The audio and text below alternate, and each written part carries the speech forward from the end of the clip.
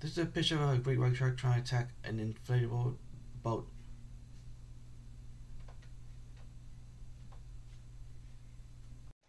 Their blood is toxic because it contains high levels of arsenic and mercury. They can leap out of an ocean 10 feet into the air. They never use their tongue. Their mouth can open its mouth to about 5 feet wide. Here's a picture of a great white opening its mouth.